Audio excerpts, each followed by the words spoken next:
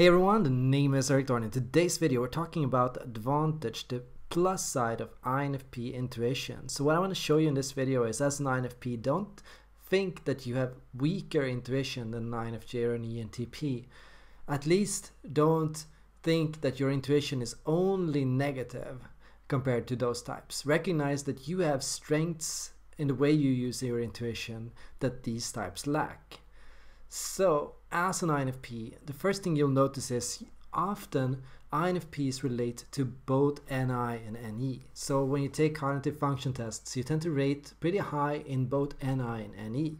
What that means is you tend to agree with and you tend to say, I can do NI, but I can also do NE. You tend to identify as both somebody who is creative, but also as somebody who can spend a long time theorizing and building a system or focusing on one idea. So you can both hone in on an idea and you can expand and research and explore multiple opportunities and possibilities. So INFPs are intuitive generalists. You could say INFPs are a jack of all trades of intuition. So you are good at both, but you are not great at either. That means an INFJ will out NI any INFP, and most INFJs will consider INFPs to lack intuitive focus and mental discipline. Similarly, ENFPs would consider INFPs to be a bit rigid or a bit held back or a bit too nitpicky to have high NE. So when talking with an ENFP, most ENFPs will say, hey, be more open-minded, expand, look at more possibilities, research more opportunities, see more patterns, think ahead, think more, consider more options. When you talk to an INFJ, they will say, focus, discipline your mind, see the bigger picture, look at how things work together, look at the greater truth behind it all. So often you can get the idea as an INFP, okay, I'm not disciplined enough, or I'm too nitty, I should be more open-minded. And so INFPs can be on that scale of, I should be more open-minded, and I should probably be more focused. And of course that's a contradiction. You are standing kind of at the gates of both of these forms of intuition, and you can use both, and that's your strength and it's your weakness. By lacking a clear priority for NI or NE, by lacking clear priority means you are less able to formulate more grand hypotheses and ideas. And it also means you are less likely to engage in a big creative dialogue or to be dominant in a creative discussion about ideas. Often INFPs are people that can see all perspectives, so I can understand that point of view, but I can also see that point of view, and that person is making a good point when they say that, and they bring this to our attention, and I have not thought about that pattern before. That person seems quite interesting. That's kind of a cool idea. I would like to try that out. Often INFPs, they find themselves fascinated with and highly influenced by intuition. You could say they are extremely susceptible to, even more susceptible to intuition than an INFJ or an ENFP. And the reason is because INFJs and ENFPs tend to be intuitive dominants, people that tend to really specialize in one field of intuition and hold high confidence and even aggression about their ideas. INFPs tend to be more receptive, more open-minded, in the sense that they are more likely to consider other people's point of view. So if somebody else has a big theory, INFPs are usually the first to raise their hand and say, hey, that's cool, let's try it out. Often when INFJs are in conversations with other INFJs, there is a problem because both types tend to be very dominant and very aggressive about their own opinion. That means INFJs tend to be very sure of how their world works and how everything is fit together. So when talking to another INFJ, there's an issue. For me, there's an issue when talking to other INFJs personally, because I tend to be so set on how I see things, and I find it very difficult to entertain and consider their system and how they have considered everything and their bigger picture that they are talking about. Often it feels like we are having a two-way monologue where I am talking about my idea and they are talking about their idea. And of course that can be very fascinating, but INFPs do have an edge in the sense that they are being more cooperative. They're more likely to say, okay, that's a cool system, and I wonder if I can put that system into my system, and I wonder if I could connect that with what I think. So when it comes to intuition, INFPs are more open. Of course, I am not saying INFPs are more open overall. I'm primarily saying you are more open when it comes to matters of intuition.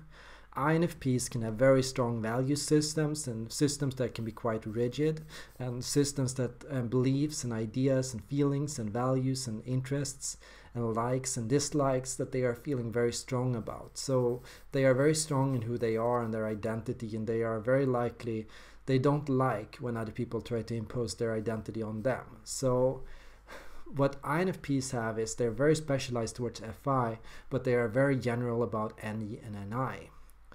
Being more general about it also means glossing over it a bit. So as an INFP, you can fall into the habit of starting up a creative discussion or project, but then falling off the wagon. So you get lost in the patterns, you get lost in all the jumps and hoops that you jump through, you get lost in the intuitive process, and you lose track of it while it happens. Often INFPs struggle to talk about or remember the ideas they have, or to keep focus about it.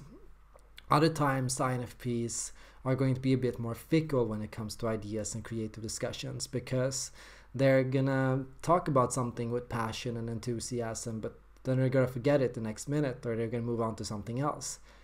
So as an INFP, it can be harder to pattern surf, or harder to really nail your mind to something or a project or an idea. So INFPs tend to feel a bit more lost in their intuition than INFJs or ENFPs. So what can you do as an INFP that an INFJ or an ENFP can't? Well, first, you can out-intuit an INFJ in the sense that while they keep going into this one big idea and keep connecting everything to that one idea, you can say, hey, maybe there's another idea that I missed. And so you can out-intuit them, because you can recognize that there are ideas around there that they have completely forgotten about taking into perspective. How can you as an INFP beat an ENFP? Well, while they are going over all the opportunities and all the ways a situation could work down, and while they are brainstorming scenarios and going over hypotheticals, you as an INFP can say, hey, I'll take a step back and really think about all these patterns, and okay, I'm done with all the research, now it's time to really take a step back and detach and think about how things really work, and to really try to make something make sense. So while they're still stuck in the research process, you are moving on to the theorization process. And this is why often INFPs, and also to a high extent INTPs can relate to this too, make great researchers and analysts at the same time. So they're able to use and do a healthy amount of both, and they show balance in both. It should also be said that being a double intuitive, in a sense, being an intuitive jack of all trades, that also means having a weaker intuition than an INFJ or an ENFP. So while you are good at both, you are averagely good at both. That means you're not great at either process. And that also means, on the whole, when you look at your own intuition as a whole is not a big it's not the primary factor of your mind or its decision making. It's not the primary reason why you make decisions about anything. It's a kind of a feedback to the decisions you make. It's kind of a, this is what I should do, this is what I should consider, this is what I should think about. But it's not what I'm going to actually do, and it's not the primary decision-making factor. So in the end, you will toss out all intuitive schulds. You'll consider them and you'll say, this is what I should strive towards, but first comes my values, first comes my identity, first comes my belief. So your intuition is not that strong in the whole. On the whole scale of things, your intuition is not that strong, and on the plus side, your sensing is a bit stronger. That means you are going to be and show more resilience when faced with difficulties and hardship, you're going to be a bit more resilient because you are stronger emotionally.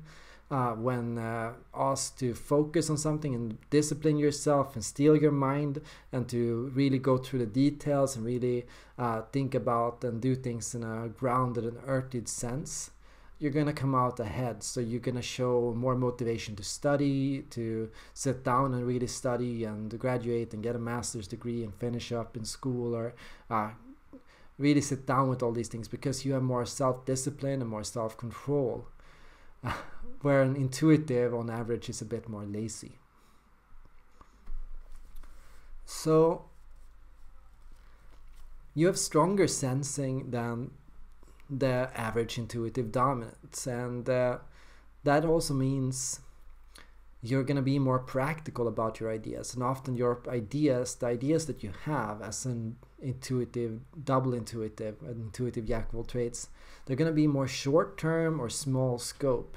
That often means INFPs, they are kind of the patchwork intuitives, meaning INFPs are the people that come up with these small ideas, these like, oh, that's kind of a cool funky thing, and that's kind of a neat small new innovation, that's kind of a cool new gadget, this kind of cool new project.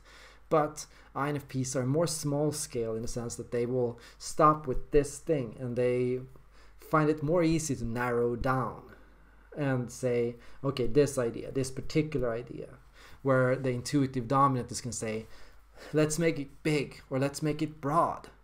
So while an ENFP is going to say, let's do all these ideas at once. Or, well, the INFJ is more like to say, let's do this really big project. The INFP is going to say, okay, let's do these small ideas. I have these 6 ideas and I'm going to try to get them all down and I'm going to try to make something with them. It might not turn out to be a lot, but I'll do some small things there and some small things there, and that's going to add up. So that was INFP intuition explained. So let me know as an INFP in the comments down below, how do you feel about your intuition and how do you notice your intuition in yourself? How do you notice NI and NE in yourself? And have you noticed that you're actually quite strong in introverted intuition? And have you thought about what that means? What do you feel are the strengths or the advantages or disadvantages of having such an intuition compared to an INFJ or an ENFP? And if you like this video, of course, feel free to share it and like it and subscribe for more updates to come soon. Thanks for watching and see you all in the next video.